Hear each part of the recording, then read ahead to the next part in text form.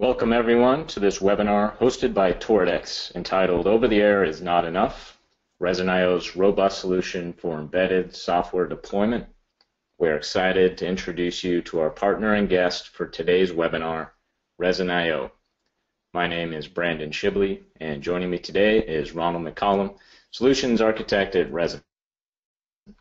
This is a very simple outline for today's webinar. I'll give a brief introduction, and then we'll quickly jump into the presentation from Ronald, who will formally introduce you to Resin, the problems that it addresses, and what exactly makes it special. After a few slides, Ronald will transition into a real-life demonstration of Resin.io in action on the Toradex Colibri IMX6. And finally, we'll wrap up with a question and answer session. As I mentioned, this webinar is hosted by Toradex. For those of you who are unfamiliar with Toradex, we specialize in embedded computing solutions, particularly ARM-based system-on modules, or SOMs. We have two families of SOMs within which the modules are pin-compatible and interchangeable. We perform hardware and software development in-house, and Toradex generally guarantees 10-year product lifecycle support. We offer free technical support directly from our developers, and our sales are also handled directly by Toradex, and our products can be ordered right from our website. And finally, we have offices throughout the world allowing us to serve the needs of regional markets with local warehouses and local sales and technical support. Since 2003, Toradex has supported thousands of customers, enabling new and exciting products and helping to push the limits in a multitude of diverse industrial and embedded markets, which is where Resin.io comes into the picture. Advances in technology continue to push our customers' requirements. Connected devices are increasingly becoming the norm, even in the embedded and industrial markets. Remote deployment, centralized management, and end-to-end security are all expectations in this new IoT world. Our partnership with Resin.io began just about a year ago when I initially reached out to Resin, and to our surprise, they were setting up their headquarters in Seattle, not far from our Toradex office in Seattle, which has allowed us to establish an excellent partnership. Resin joined us in our booth ArmTechCon last year. They've ported their platform to our Colibri IMX6 module, and now this webinar is our first major push to educate the Toradex customer base about the capabilities of Resin. So we hope that this is just the beginning, and we're very interested to hear your feedback. Feel free to provide any feedback from the webinar in the chat or question dialogues, as well as any questions you may have, and we'll answer the questions at the end of the presentation. So without further ado, I'll hand over control to Ronald of Resin.io. Great, thank you very much, Brandon. I will share out my screen here. Yeah, so I'm Ronald McCollam. I'm a solution architect at Resin.io. So what I will be doing is walking through a brief set of slides about what Resin is and how it functions. We'll get a little bit into the technical architecture, but we'll save some of the technical details if people have questions and want to dive deep on that at some point in the future.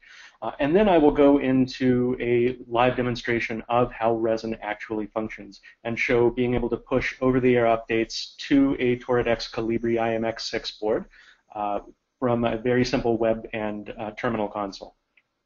And I personally am in Boston, Massachusetts, so the Resin office is in Seattle, but I'm several thousand miles away, so it's a very distributed organization.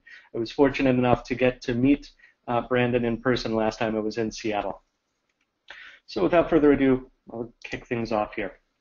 And really the most important thing to discuss is how software release cycles work today. And we talk about the web bringing an end to the annual software release cycle. If you think about the way things were maybe 15, 20 years ago in software development, it looked a lot like how hardware release cycles look today. You would perform a production release of a piece of software, you would push that release out the door, and then really very infrequently would you release updates for that, maybe once or twice a year, maybe once a quarter for something that was updating very, very frequently. The software world has really moved on from that. If you think about how web services and software as a service works today, you might be doing multiple releases per month, even per week, in some cases even multiple releases of software updates into production every single day without breaking or taking down that production environment. So there's been a lot of really heavy development into making tools that can do this effectively, enabling developers to make very fast iterative changes to software, to release it, and to be sure that when they do those releases, that the changes that they have made will not break the production environment in any way. But if you look at the hardware side, it really has stayed largely the same. It is that annual release cycle where you manufacture a device, you push it out the door, and then you really very infrequently release any sort of update to that. What we at Resin want to do is bring those tools from the web world to the embedded hardware world. So to be able to update Internet of Things devices on a monthly, weekly, even daily schedule, but ensure that those changes are always delivered safely and do not break the devices that they are pushed out to. And there are really three main drivers for this. The first of which, overwhelmingly, is the scale of the Internet of Things market. If you think back to what smartphones have done in comparison to standard desktop PCs and laptops, they have absolutely dwarfed the number of devices that are out in the field. There are far more smartphones than traditional computers in the world today. We see the same thing happening with the Internet of Things in comparison to phones. So that same multiple order of magnitude shift in number of devices is happening in the Internet of Things today and will continue to happen for the foreseeable future. So we are going to have more and more devices on a scale that has never been seen before anywhere in the world. And at the same time, those devices are becoming more complex and more powerful. You could really get away with doing infrequent updates to devices when they were very simple devices. If you had 8-bit microcontrollers that weren't really running very complex code, there's not a lot that can go wrong with that, so you don't need to update it frequently. But what we're seeing now is more and more basically Linux computers pushed out into the environment. An embedded system today looks a lot like a very high-end computer from 15 years ago. So naturally, we have this power, we have all this additional infrastructure and ability. We want to take advantage of that. But along with that infrastructure and ability comes complexity. So you need to be able to manage this complexity and be able to update more and more robust and large software products. And finally, just as a result of this scale and complexity, we're seeing more and more developers. Again, orders of magnitude of increase in the number of developers for IoT applications versus web or mobile devices. So we need to find ways that scale not only to number of devices, but scale to adding coders or having multiple coders, multiple people working on an individual application within the Internet of Things environment. And this is what Resin.io aims to do. We want to bring these tools from the web world into the embedded hardware market so that you can develop, deploy and configure, and provision your application on devices securely, at scale, and uniformly. I think most of this is very clear with the potential exception of uniformly. I want to touch on that very briefly.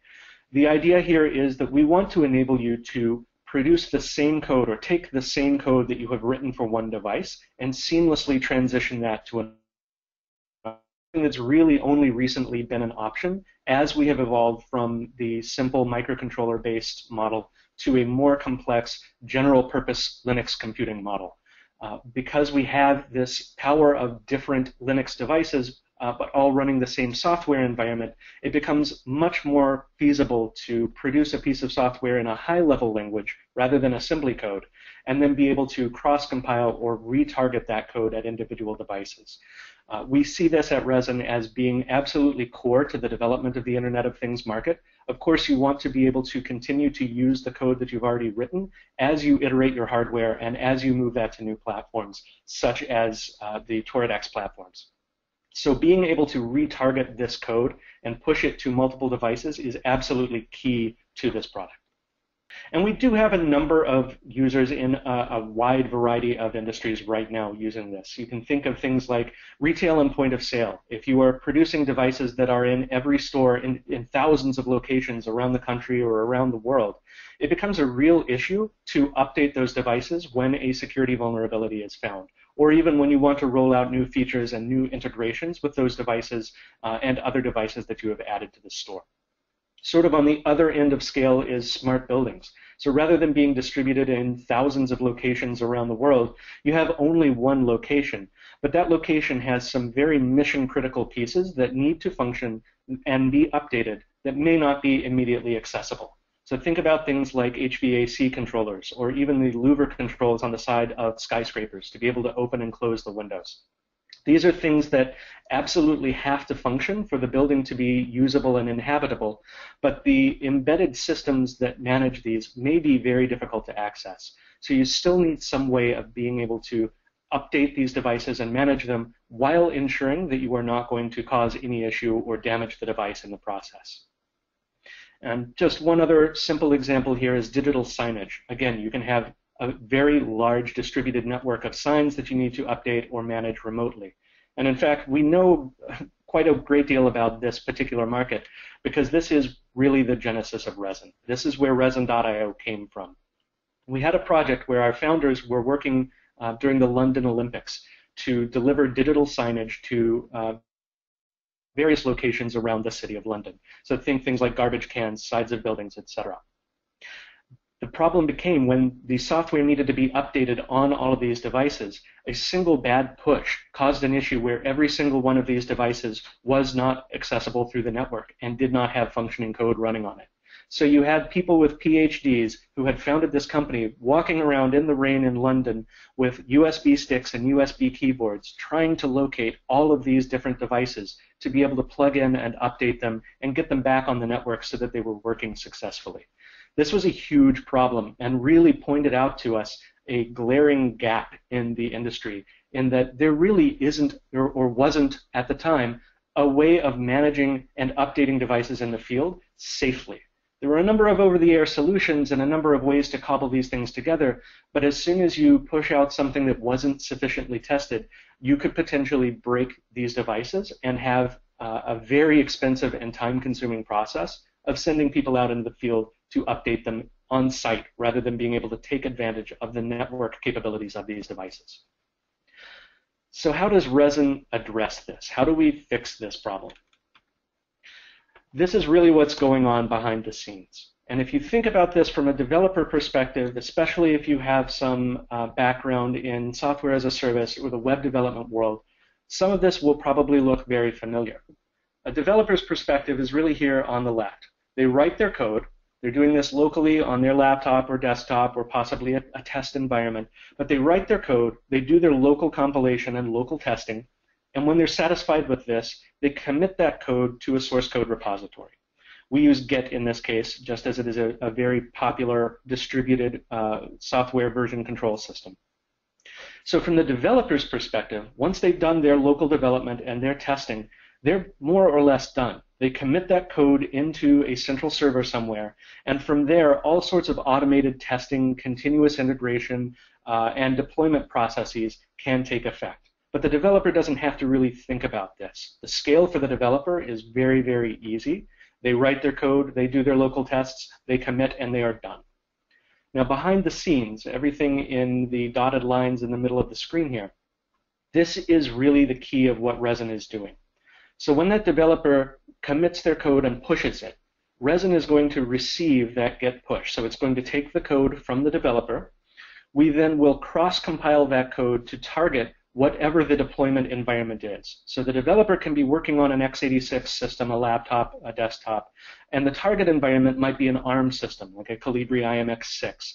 It doesn't really matter because we are going to abstract away from the developer all of the complexity of managing those different platforms and deployment processes. So we take that code, we cross-compile it, and then we put that into a Docker container. Docker is another concept from the web and software as a service development world, which, if you're not familiar with containerization, is very similar to virtual machines. So everyone, I think, knows what a virtual machine at this point is.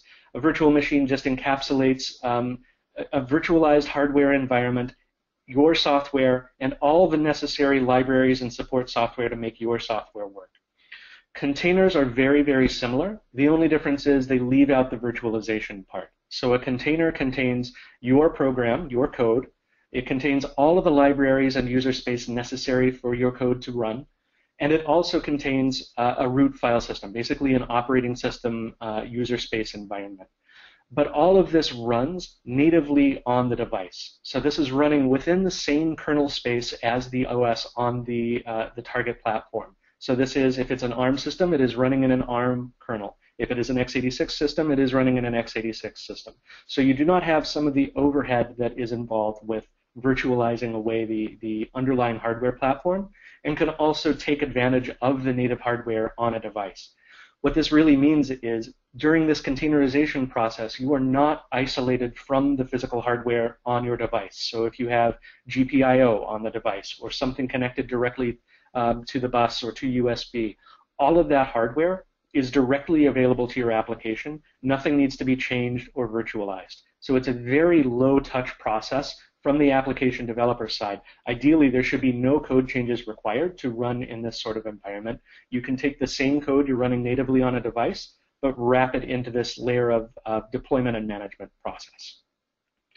So at this point, we've taken the code, we have built it, cross-compiled it, put it into a Docker container. So we have basically a container that has everything we need to run this application. At this point, Resin pushes this out onto the end devices. So step 3 here, pushing out into the device.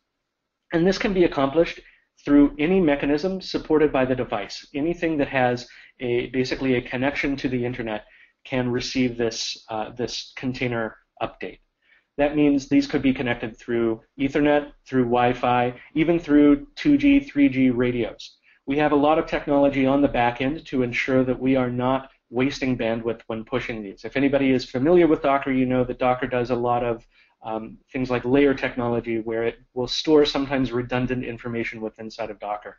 We actually strip that out. We push only changes from the central server to the end device. So even if your application is a gigabyte in size, if you make a 3K change to that application, your devices are only going to be pushed a 3K update, not an entire 1 gigabyte package Docker container of this. This is really important, especially when you're talking about 2G, 3G networks where you don't have a very large amount of bandwidth and can't necessarily wait for these things to land, or you're paying by the byte. It becomes very expensive to push gigabytes of data that way.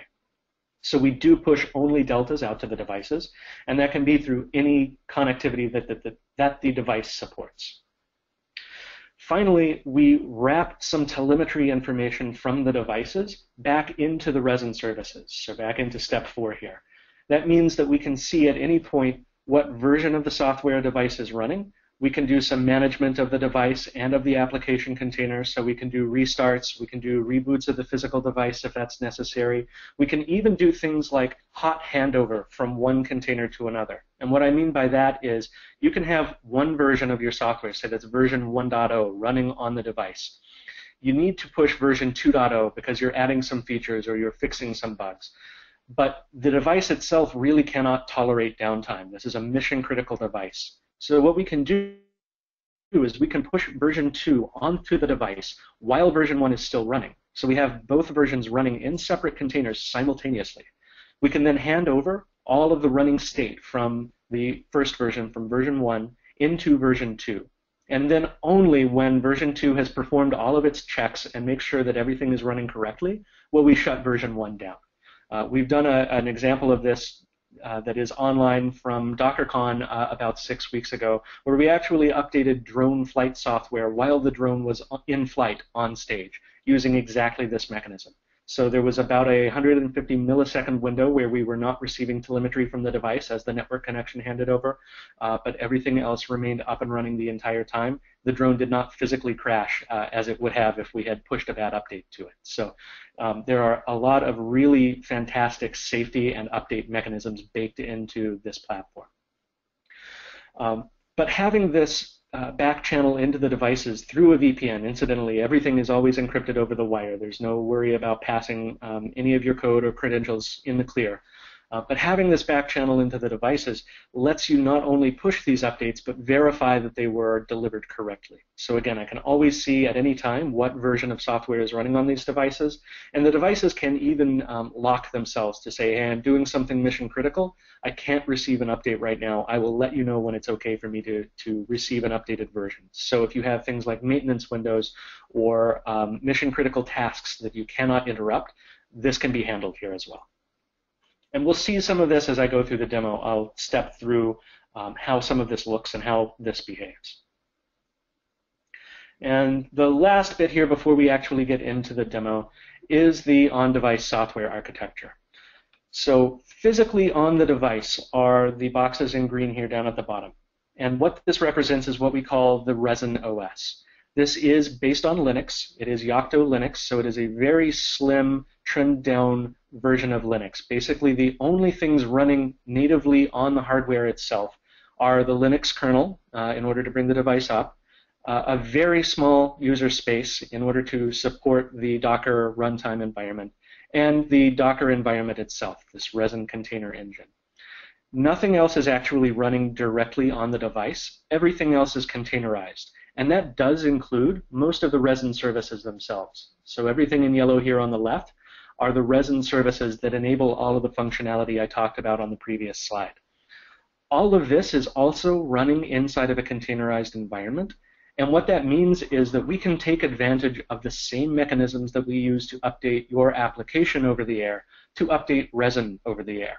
So as we add new features to the platform, or as we fix bugs in the platform, those changes can be rolled out safely and securely without disrupting the actual behavior of the device itself, because we can use those same mechanisms to bring up a new container, hand over state, and shut down the old one.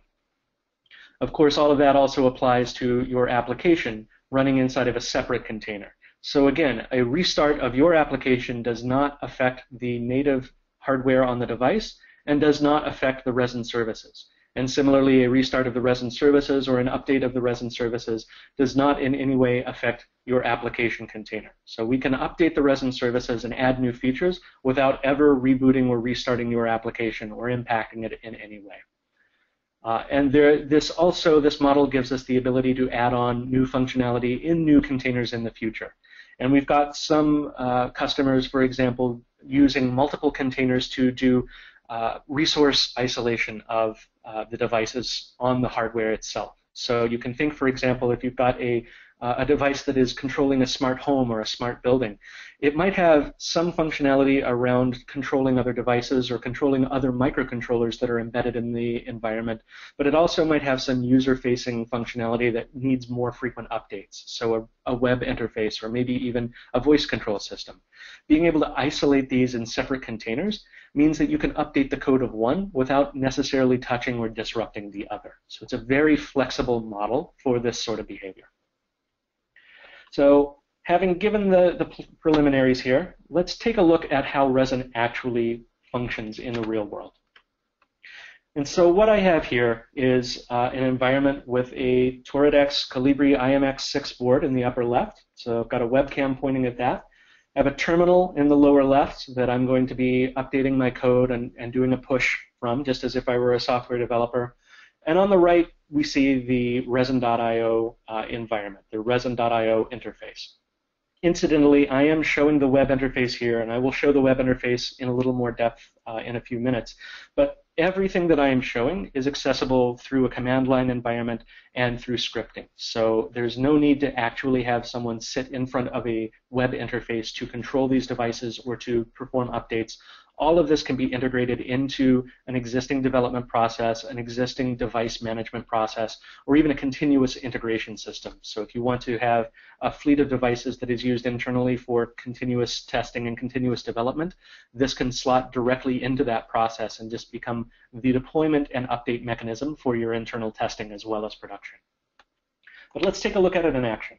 So what I'm going to do is I'm going to start by looking at some source code of a device, and of an application. You can see this is very simple. It just displays an image, and all I'm going to do is change the image that is displayed. So I'll save that file. I'm going to add that to my source control repository and commit it, and I'll put in a nice message so that my colleagues know what I've done. And now at this point, I've added this to source code control. I'm going to push this into the Resin servers. So again, this is the part where Resin is going to receive the code and begin processing it. So what we're looking at now is the source code being uploaded. Once that happens, we will begin to cross-compile and build a Docker image for that. So that's what we see right now is the Docker image being created. And again, this is the container that will hold this entire environment and deliver it to the end device for management. At this point, we have finished compiling the code. It was very, very simple code, so the compilation doesn't take long. And we are actually building and uploading the container to our internal distribution environment. Once that happens, a message will go out to the device, letting it know there's an update available, and we'll start to see some things happen on the web interface side over on the right. Now, if you look on the far right of the web interface, there's a console log showing no logs yet. I've intentionally cleared that just so we can see things happen. Normally, you will receive log information that is output on the console to the device at all times. So we get a unicorn on the left. That means the compilation is finished and successful. And like I said, here is the log. We're starting to see that we're downloading the application. Now, the status of this device is showing downloading, meaning the device is now aware of an update. It is starting to pull that update from the Resin servers through the Resin VPN that I outlined in the overview slide. Once that download is complete, and we are just starting, and it should be pretty quick because we push only deltas, that download is now complete, we're going to stop the container image and restart with the new version of that container.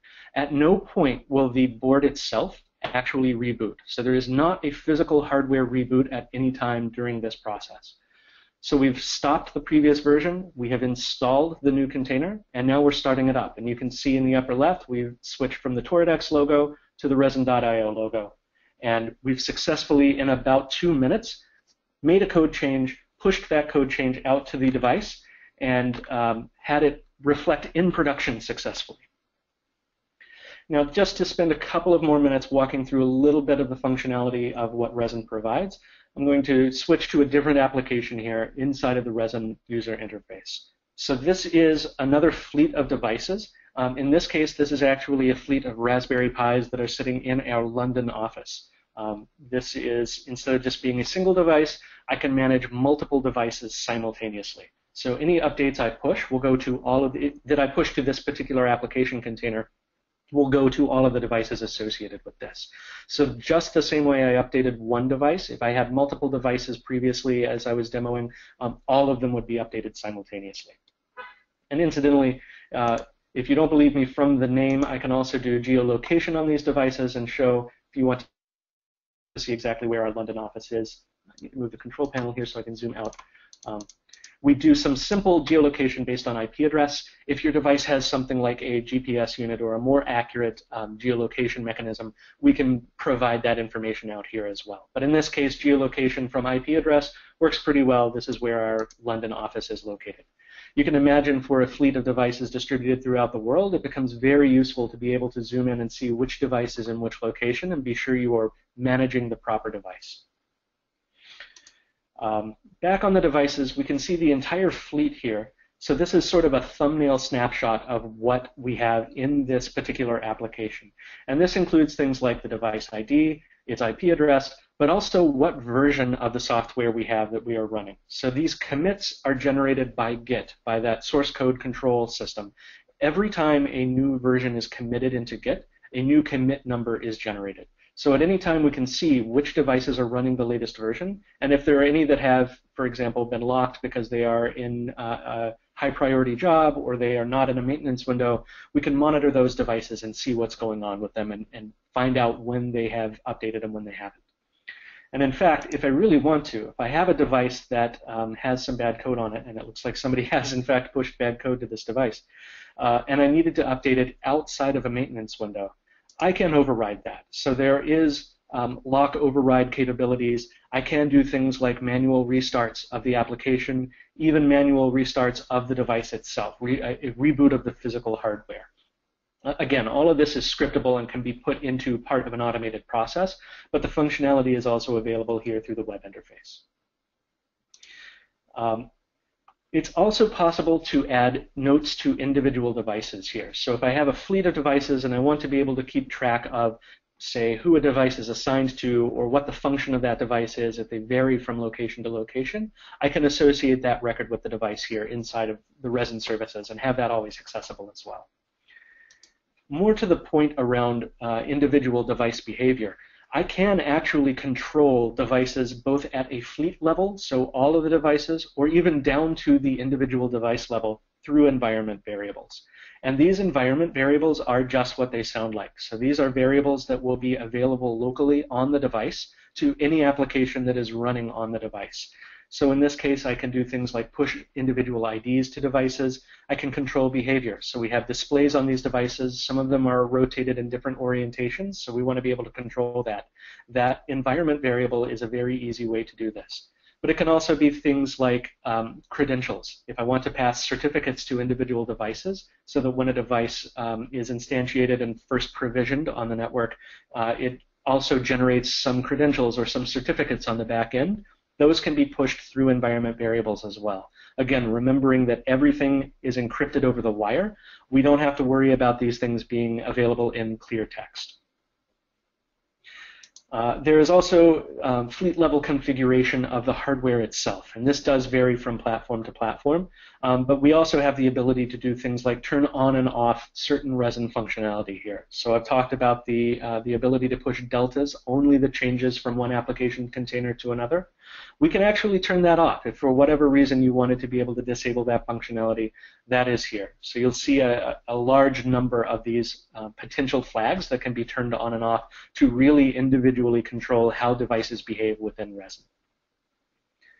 And finally, if you really want an extra level of control or to, say, log into a device and debug when something is going wrong, because we have that VPN connection out to the device, it is possible to open a shell into the container that is running on that device itself. So this is not just a shell opening onto the, and I think this is the one that somebody pushed bad code to, so we may have to find a different one. This is not only the device that, not only the shell on the hardware device itself, but it is a shell into the actual running container. I don't have any other devices, so I can't show you that at the moment. But I can interact with the application that is running inside of that container. So again, I can control the application itself. I can do restarts of the container without affecting the physical device that that container is running on.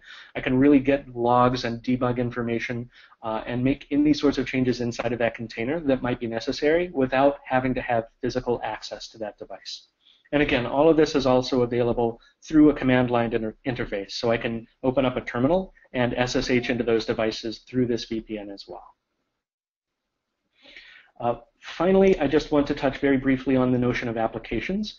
An application in a resin context is a grouping of devices that are all running the same code. So this can actually be a way of distributing devices for different purposes. So for example, development, testing, production, or even if you have beta users that you want to push new functionality to without affecting the rest of your production users. You can easily move devices from one application to another. So if I open this device, I can move this from this application to a different application that supports this same device type. What that enables me to do is say if someone opts into a beta or a customer has an issue that requires a quick fix, but I don't necessarily want to push that quick fix out to the rest of my customers without going through the main testing process, I can easily move a subset of devices to a new application and push only the updated code to that new application. So it's a great way of managing varying versions or varying purposes of devices, even if they share the same underlying base code. And of course, I can have as many of these applications as I like, each targeting different types of images. So I've got all sorts of different types of devices that I can connect to here. And in fact, this is the device that I was just pushing code to a few minutes ago, which I've now taken offline.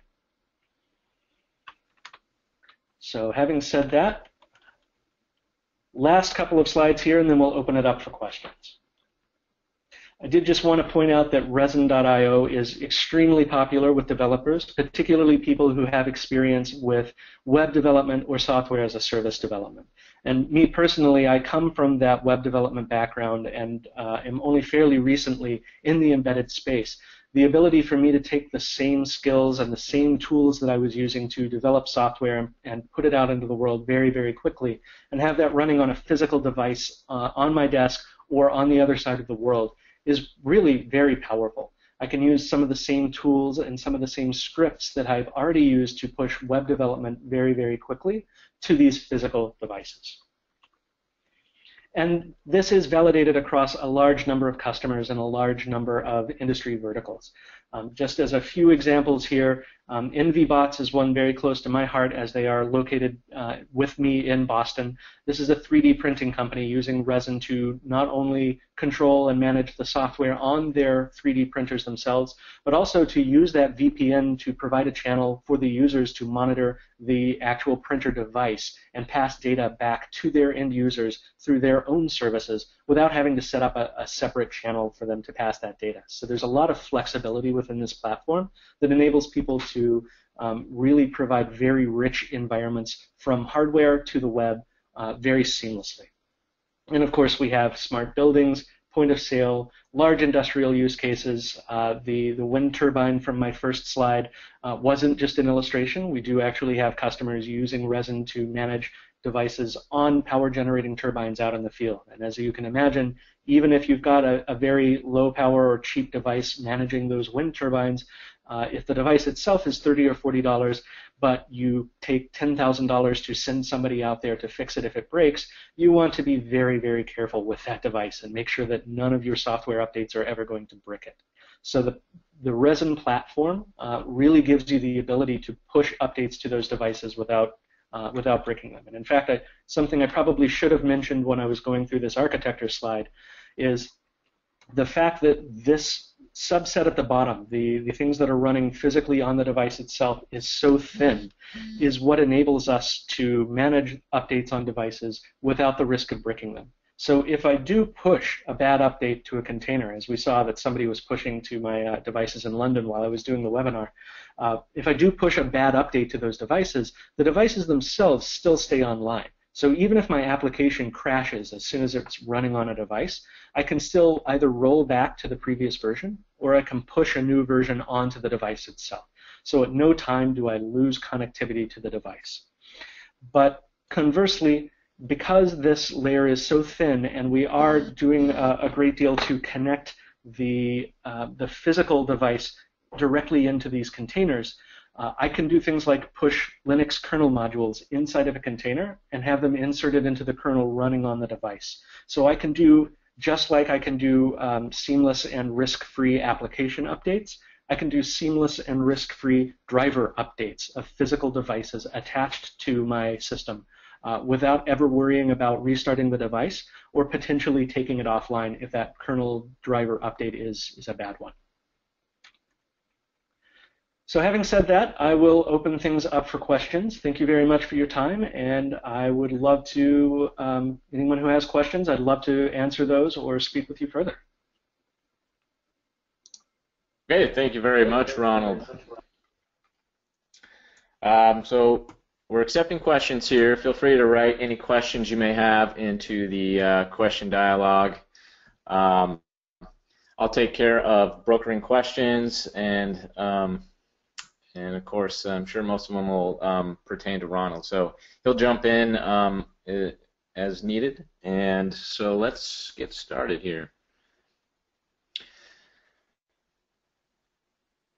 So the first question I have here is how much storage overhead, and I know you talked about this a little bit, Ronald, but how much storage overhead is actually in that thin layer that you talk about? I mean, what are we talking size-wise?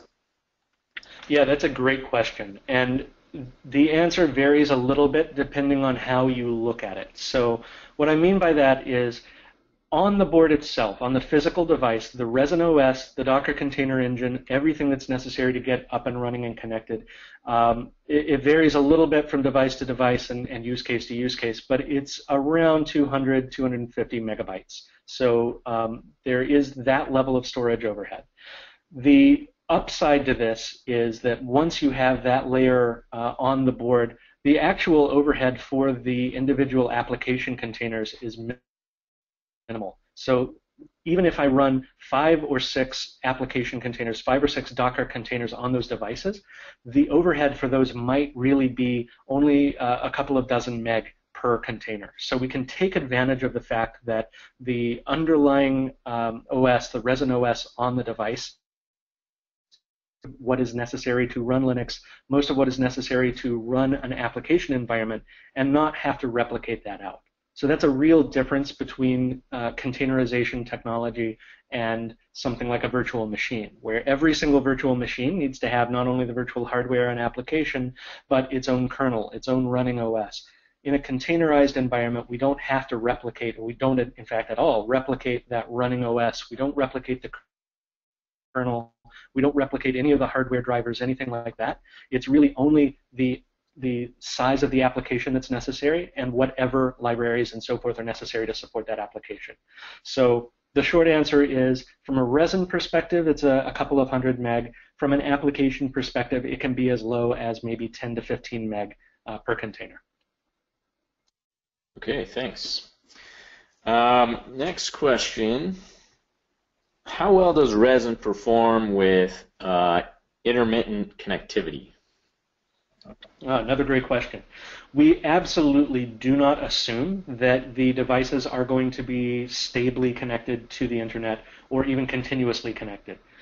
We do not ever restart a container or bring up a new version of a container until the entire thing has been downloaded and that it has been checked to be sure that it is transferred correctly.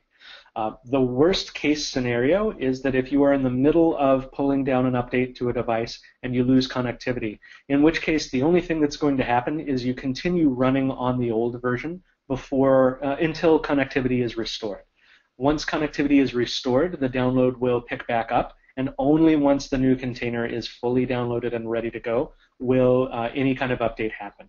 So the short answer is there's really no way to have a bad update or to brick a device through bad connectivity, or whether that connectivity is intermittent or even if it is very noisy. So if you've got a lot of corruption on the line for whatever reason, we are checking those images, we are checking that data, and if any part of that is incorrect, we will re-download that. So you do not get a bad update at any point during the download process. Okay, and let's see, we have a question. Somebody would like to use OpenCV with Toradex boards, and let's see, and there's a question about vision recognition and if there's a driver for FLIR thermal vision cameras. So it's probably not too specific to resin, but so I can answer that from the Toradex side. As far as specific drivers for those cameras, most likely we'd have to obtain those from FLIR. I'm not aware if there are any that are part of the mainline kernel. Otherwise, that would also be an option for obtaining those drivers.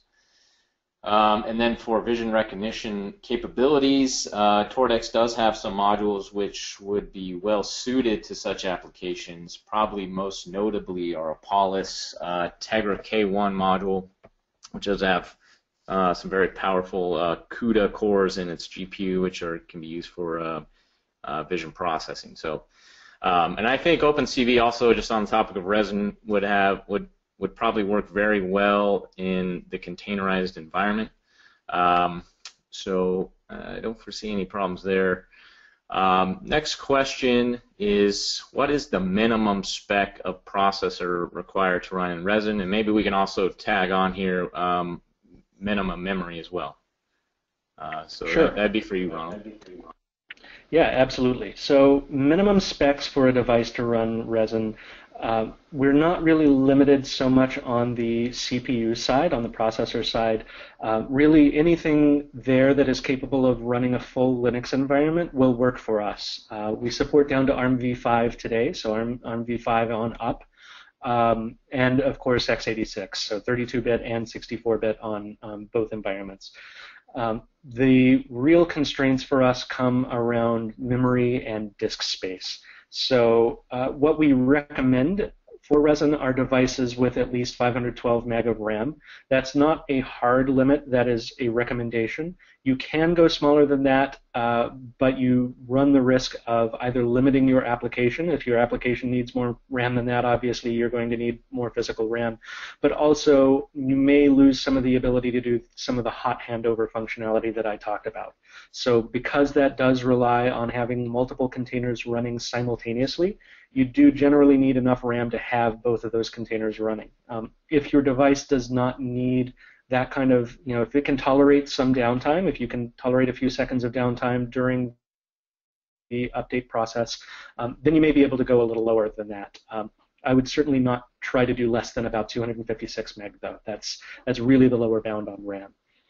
Similarly, on storage, it's about the same story. We typically recommend, well, at least 4 gig. Again, that is based on the idea that you do need to be able to store multiple containers, multiple versions of your application simultaneously to do that update process and do the handover successfully.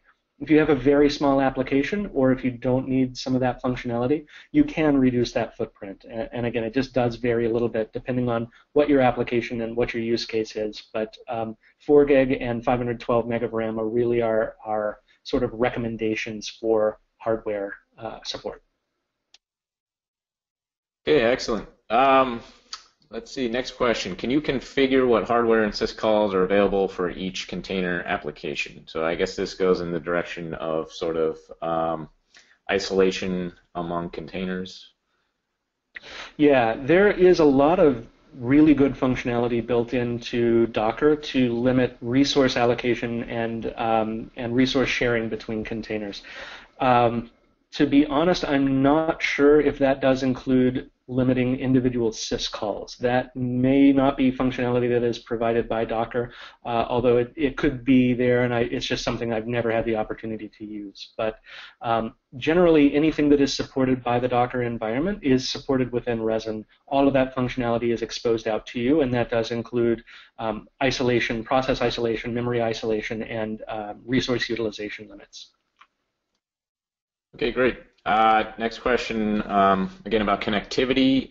If the connectivity control is part of a container and it fails, is it possible to go back to a previous version based on some timeout factor? Yes, and in fact, that is how we handle updates for the lowest level of Resin functionality. So everything that we can push into a container, we do, but that does not include the actual Linux kernel, the container runtime itself, or the sort of root hardware network connection to the internet and to the Resin VPN. So for the update of those, we take advantage of generally U-boot is the bootloader that we use on these devices. We take advantage of some of the functionality in U-boot where you can do a parallel root file system install. So you have the old version and the new version both sitting on the device itself. And when the device boots, if a watchdog does not come up within a certain amount of time on the new version, it will fall back to the old. So basically there is a mechanism built into the platform for ensuring that even if the stuff that's physically on the device itself has a bad push, that we do at least fall back to the previous version there and don't brick the device or take it offline. Okay, the next question, can you give examples of industrial use cases and or past experienced customers? And I think we heard some of these already, but feel free to elaborate.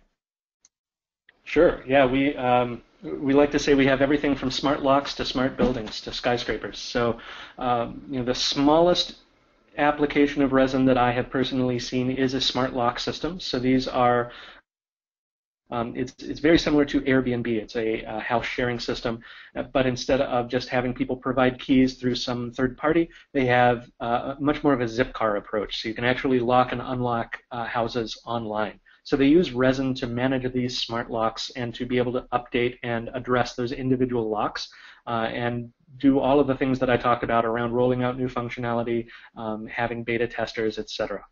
And then on the other end of scale from there, we do have smart buildings. So there are part of LEED certification, the energy efficiency certification in the U.S., is to have a lot of control of systems and be able to optimize energy usage throughout the day, throughout a building.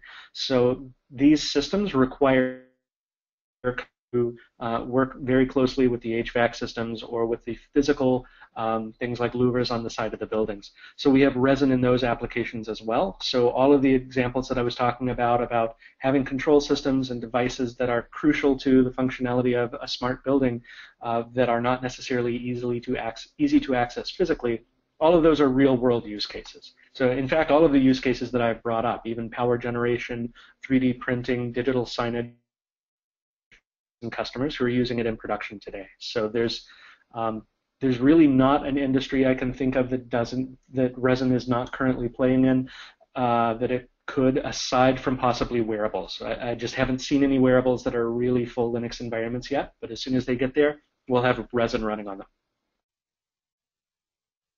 Right, excellent.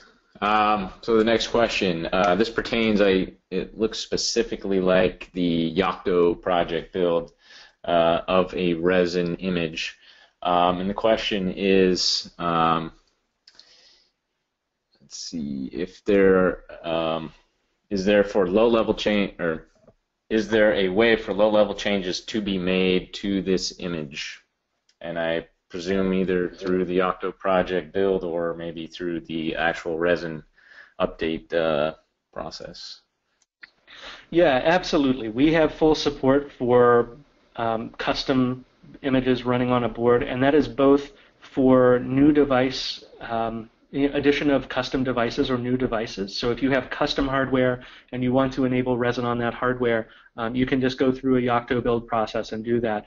But that also applies to making changes to the base image. And there is information on our website under the documentation. If you go to the docs.resin.io, on the left there is a navigation panel. If you look under Advanced, there is instructions on exactly how to build a custom resin base image based on a Yocto board support package. Okay, and the next question, would Resin.io work with devices connected at the edge over low bandwidth, LPWAN technologies like Zigbee or possibly even LoRaWAN? So, for example, 200 kilobit down, 20 kilobit, or 200 all the way down to 20 kilobit speeds or half duplex communication. Do you have any specific use cases of such low bandwidth kind of applications? Sure. So there's kind of two answers to that one as well. One of which is if you are looking to push an update onto a device that is connected through one of those mechanisms, as long as that radio is providing some connection to the internet, then it really doesn't matter to us what the actual physical implementation is. So bandwidth doesn't matter. Physical mechanism doesn't matter. As long as we can get the data, we can use resin. We can transport resin's containers over that. Having said that, I think the more interesting answer is the other direction, where you have a device, say a gateway device, that is connected to the internet via Ethernet or Wi-Fi or something similar to that, and that device is also connected out through something like Zigbee to microcontrollers that are not directly connected to the internet. So those might not even be Linux-capable devices. Those might be the sort of 8-bit microcontroller devices that I talked about earlier. We do have support coming for that model very soon, where you have the gateway device, the one that's connected to the internet, running resin, and then using resin to receive updates and pass those along to the we call them dependent devices. So this is a thing that is coming in a very near-term release of resin, and is something we're working on today. So that support should be there very, very soon. Okay, and a question about what Toradex modules are currently supported, and I can sort of jump in here and say that currently Resin has provided support for our Colibri IMX6 module, and we've had some come next, but I think this is the Colibri IMX6 was a good starting point, and so we're really looking to see where the interest is from customers in terms of where to take our resin partnership. So we'd love to hear if there's another module out there that you would really like this capability on. And obviously there are some limitations regarding resource availability. So some of our low-end modules, at least in the current state of the resin platform, would probably not be suitable, but pretty much anything from our mid to high-end modules could be supported. So we'd like to hear from everybody, you know, if there is another module that you would like to see resin on. And I'll also pass that question on to Ronald to see if he has anything he would like to add. No, I think you did a good overview there, but I would say it is very straightforward for us to add support for new boards. Again, basically anything that meets the minimum specs that I outlined earlier and is running Linux is something that we can add in generally very easily and quickly. So if there are boards that people are interested, Toradex boards that people are interested in having support within Resin, we'd love to hear from you and come work with you on that. Okay, well, that appears to be the end of the questions here. I would like to thank everybody who joined us today. Big thanks to Ronald for joining us and giving us the presentation from Resin.io. I know that Toradex is very excited to see where this partnership leads and what kinds of products our customers can leverage Resin.io on. So thanks again, everybody. The webinar recording will be available in a few days at toradex.com/webinars as well as YouTube. And also check out the webinars page for future webinars. And of course, let us know if you have an interest in Resin.io. We'd love to get in touch and just talk about your requirements and what we can work together on to enable your application. So thanks again, everybody, and we'll catch you at the next webinar.